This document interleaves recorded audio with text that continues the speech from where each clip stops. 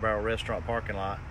Got quite a bit of traffic coming in and out, so not going to be here very long, but we are gathering together at noon every day praying for Get Lit Bladen 2019. That is happening this Saturday night. We're 3 days away from this awesome event. A tremendous turnout we're expecting from several counties. We started with just our county, but now we've fanned out, and a lot of other counties I believe are going to be coming, churches.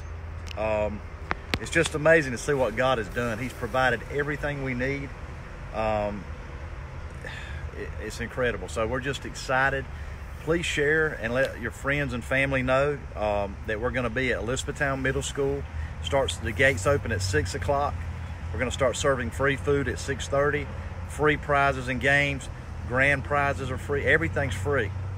Praise and worship. And then I'm going to be preaching a message at the end. And we're looking for many souls to be saved. So be in prayer with us. If you can't be there, pray with us. And I'm going to ask you to pray with me today. As I told you when I started, I'm in a Cracker Barrel parking lot. So bear with me. I don't have my Bible. I'm using my wife's phone to read, and I don't have glasses. So I'm going to do my best to read this. But there's something God laid on my heart. And I thought I had my Bible in my truck, but it's in Psalms, the 1st chapter.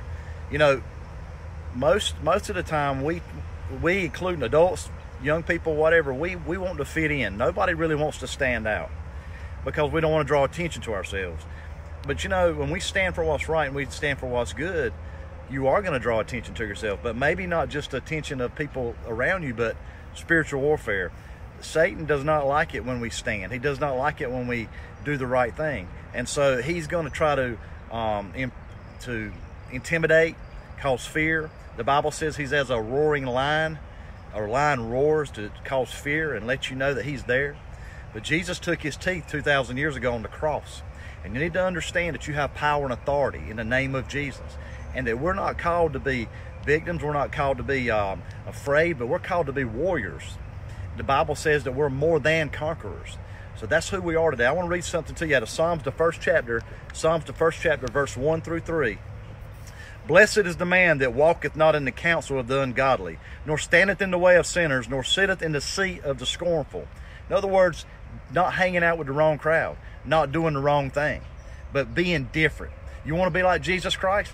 Don't be like everybody else, because he didn't fit in. Everywhere he went, he was persecuted. The religious people hated him. You know who was drawn to him? The sinner, those with no hope.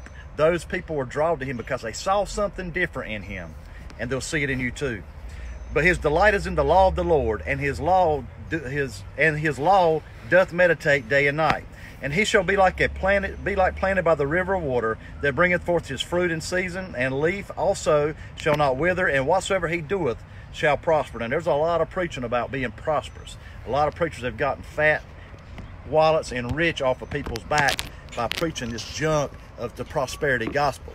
But true prosperity is not money. I'm not against money. I'm not saying God doesn't want us to be blessed. I'm not saying that God doesn't bless us and bless me, and it's okay to have nice things.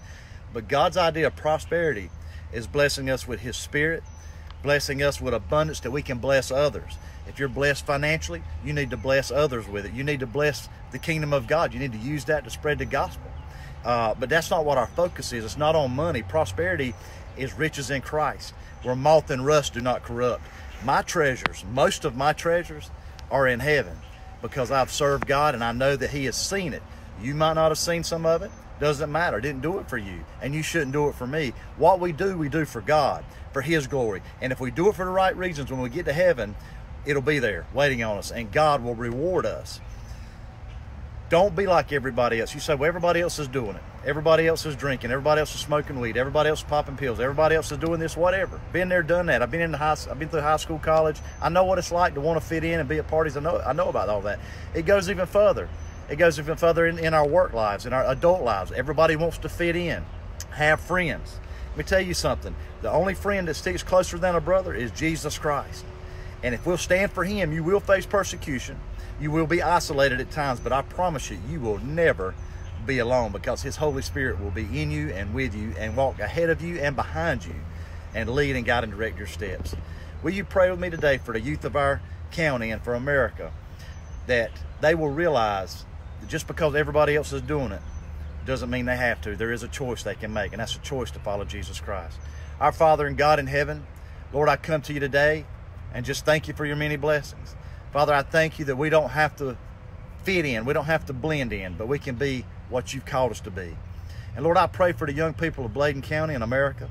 I pray, Father, that you would break that chains of peer pressure and influence. And Lord, just let your Holy Spirit deal with their hearts. We pray for Saturday night. Father, we pray on the campus of Elizabethtown Middle School that your presence would sit down on that football field and saturate that place. I pray that when people pull up in their cars, they sense your presence and something's different there. I pray for a brokenness over sin, a heaviness over sin, and also pray for your grace and love to just abound as only you can do it. And God, will give you all the praise. I give you all the praise and glory right now. For Lord, I know you've already done much and going to do more. And I give you all the praise and all the glory. This is nothing no man has done. There's not one man that can take credit for what you're doing Saturday night. We give it all to you, for you're the only one that deserves it. In the name of Jesus Christ, I say this. I pray this. Let the words of our mouths, meditation of our hearts be acceptable in your sight. O Lord, our strength and our Redeemer, in Jesus' name. Please let me know where you're watching from, and please share. God bless you.